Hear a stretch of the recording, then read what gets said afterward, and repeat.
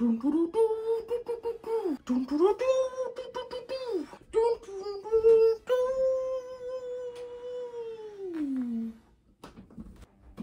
everybody, welcome back to another NervithReviews. Today we're going to be doing the first Stephen King book that I'm ever going to review, ever. This one, later. Now this is the most recent book that Stephen King has released, and it's one of those hard case crime books. So it's one of those short books that's almost pulp fiction-y. So you can see this book as, you know, very similar to Joyland and very similar to Colorado Kid. They even have those printed on the back. So I'm going to be reviewing that with this in mind. I have in fact read both of these books, so I know my hard case crimes. First off, my personal thoughts on this is that this is actually such a fun book. I did not expect to enjoy this book as much as I did. Now there's the other two books, Colorado Kid and Joyland. Colorado Kid, I remember I reviewed, and that actually got a bunch of views for some reason because not that many people talk about it in such a positive light. I really enjoyed that book. I thought that was a super fun book. Even though it didn't have much of a plot, it was just engaging enough that I enjoyed it. However, Joyland is the other side of the spectrum, where it felt like it had a plot, but the plot was just meandering, it was meaningless, and I felt like every action that was taken was boring. This is exactly the same as Colorado Kid, but different in a couple of ways. Remember that divide that I talked about before, where one has no plot but an engaging story, and the other has a plot but no engaging narrative behind it?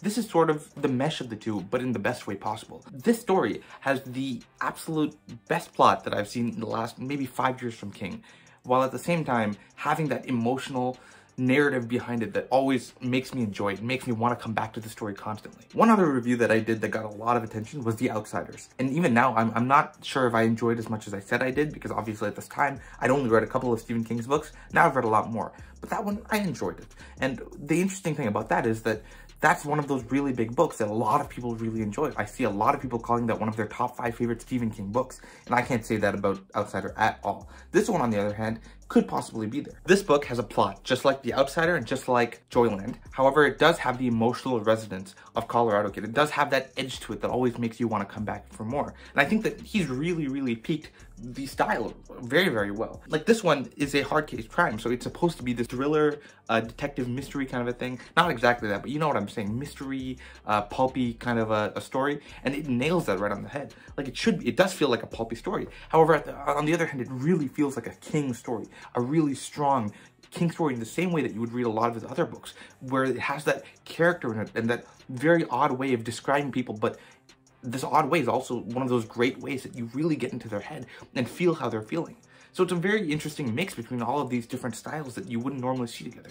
Now, the beginning for sure is the best part of this story. There's no doubt about it. There was a really engaging plot point right at the start that involved a writer. That was super interesting, just because, you know, my interests, of course. So for me, that was a super fun, enjoyable ride. And I thought that, like, there was a good 50 to 100 page section of that where I was just breezing through because I just thought it was super fun.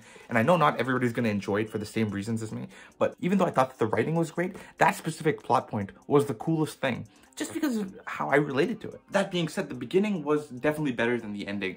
Maybe it was just because of my personal interest, but I thought that the beginning was super engaging, while the ending leading up to the specific climax, it was cool and all. Maybe people who didn't really enjoy the beginning as much as I did would find that they're all just about the same, because, I mean, realistically speaking, they do seem the same, but in my opinion, the ending was a lot less compelling just because of the beginning, of how much natural interest it held. It's really difficult to describe this, but this is really the charm of King. It's that he writes something that interests himself, and by doing so, it's this thing that you wouldn't normally find yourself interested in, and despite that, it draws you in. This author story that, you know, maybe I wouldn't really be interested in, it kind of had that charm to it, that natural interest that made me want to go into it further and maybe want to really continue, despite the fact that the ending had an objectively more exciting plot and a more upbeat, interesting story going on. The beginning, it did have that sweet charm to it that I can't really explain.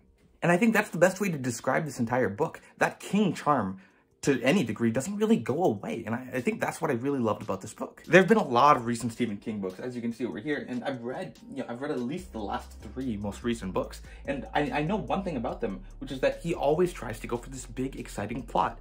And, you know, these are good books. They tend to be really good books. I know a lot of great big Stephen King books that are fantastic. The Stand is one of them. I quite enjoyed The Outsider, like I said before. If It Bleeds had a couple of good stories in it, but things like The Institute, that I found to be these really thick stories that were meant to be really big and grand and have a lot of characters and stuff, these fell flat for me, because I felt like Stephen King was sacrificing his own charm, his own inherent charm to make the story more exciting and more visually stunning in different ways, and make the description more interesting, make the plot, make the magic in a new way. I felt like all of this was superfluous compared to the just inherent charm of this guy writing a good story that he enjoys. And I don't know, maybe that's just me, but I thought that that was the best part of the story. It felt like he was really enjoying it. This was only 200 pages, and every page of it I just thought was a good page. It was all fluffy, it was all light, and I think that's what made it so good. This light fluffiness, maybe you wouldn't think so great, but this light fluffiness in the context of a King book allows him to really not bog you down with this heavy story, with this heavy prose and stuff like that. It's just a story that you can get through a page in a minute and not really have to think too much about it because you're enjoying the story so much. And I think that encapsulates my entire love for this book. And I've been doing a lot of thinking about what this book really means. And yeah, I don't really do that for Stephen King books. But for this one, I just thought it was so light that I feel like if I didn't come up with something that it was trying to say, I would feel like it's not that good of a book, because it was a fun read. It was a super fun read.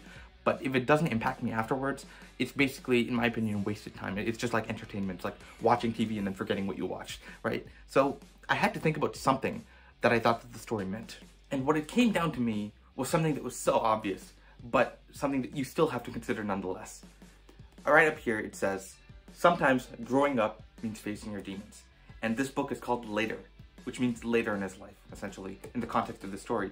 And I know that this is the most obvious thing on the planet. I know this, but I can't help but think of it as the most important part of the story. This is a story about growing up, in the same way a lot of his other stories are about. And you can really see it. The context of how he talks and the way he acts changes so much over the course of the story. The way that we imagine him changes so much. And we see it in the context, especially in the context of his idea. And maybe I shouldn't spoil this, but there is a power. This guy has a power, and like a secret power. And using this power as a medium to look through the lens of him growing up makes it seem so interesting. Because while he's growing up, he does have this power. And this power impacts how he grows up. And the way that he grows up alongside this power teaches us things about the way we grow up. Things that we wouldn't normally see in a book about just casually growing up, like The Institute, where he does have a power in the Institute and he grows up during the Institute, but it doesn't really have the same oomph as this, because that one is about growing up and he has this power, and it's more of a plot-wise story. This one is a pure story about this one character, because overall, it doesn't have a plot. It really doesn't have a plot. It just has a story about a guy growing up with this power. And I guess that's the best thing I can come up with, and I know this is the most obvious thing on the planet, Later. But even Stephen King, like so many times during the story, has emphasized this point. Later. Growing up, changing, seeing who you really are, and trying to see the past in a new light. Like looking back on with rose-tinted glasses.